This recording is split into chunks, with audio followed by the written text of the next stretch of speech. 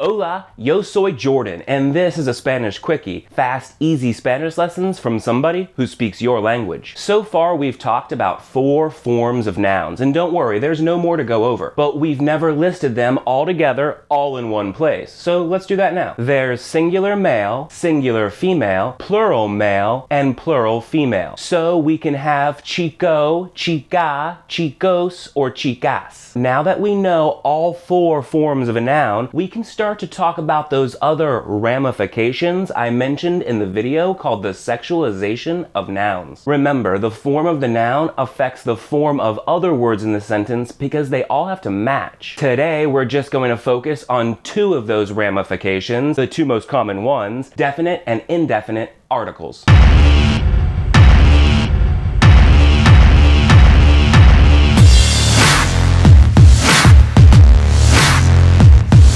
Okay, we kind of touched on this in the sexualization of nouns video. In Spanish, the word the has to match the noun. So boy is chico, but the boy is el chico. Remember that? El is the for singular masculine nouns. But to say the girl, we use la instead of el, so it's la chica. That should be familiar to you already. But since then, we've gone on to learn the plural forms of nouns. So more than one boy is chicos. What I didn't teach you is the plural forms of the. The masculine plural form of the in Spanish is los. So the boys would be los chicos. Going the other way, the plural female form of the in Spanish is las. So the girls would be las chicas. Bottom line, the word the actually has 4 different translations in Spanish. El, la, los, and las. Which one you use depends entirely on the form of the noun. It has to match exactly. There are no exceptions to that. Okay, so what about those weird words I used in the opening of this video? Definite and indefinite articles. Well, the is a definite article, and the word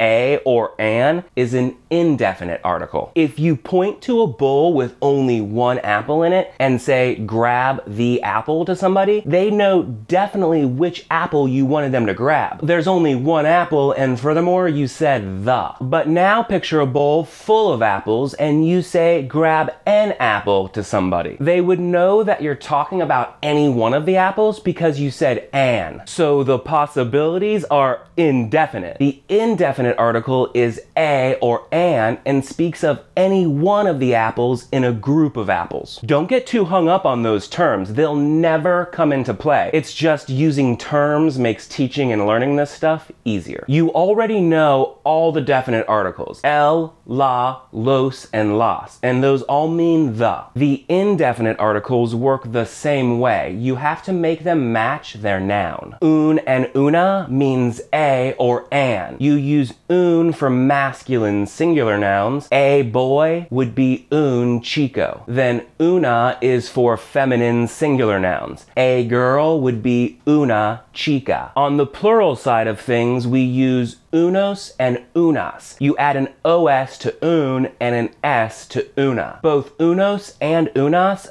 basically translate to a few or some. Some boys or a few boys would be unos chicos. Some girls or a few girls would be unas chicas. Make sense? See why you shouldn't focus on those terms, definite and indefinite articles? You don't need them. If you want to say the, you'll use el, la, los, or las. That's when you're referring to a specific boy or a specific apple. If you want to say a, an, some, or a few, you'll use un, una, unos, or unas. Use those words when you don't want to refer to specific boys or apples. This isn't hard at all. Once you practice it a little, it becomes subconscious very quickly. To help bring that moment forward, I created a little articles worksheet for you. Here's what I want you to do right now. I want you to go to gringoespanol.com/articles and download the articles worksheet I made for you. It shouldn't take very long at all, and if you can do that worksheet successfully, you'll basically know this material and will never have to worry about it again. The answer key is also located at gringoespanol.com/articles. So go there now, do the worksheet, then call a friend and tell them how awesome these videos are. Or you can just click the like button and the big thumbs up. Oh yeah, and you know I'm gonna have to start doubling up on colors, right? They only make so many of these. I'll see you next time. Hasta luego. Adios, amigo.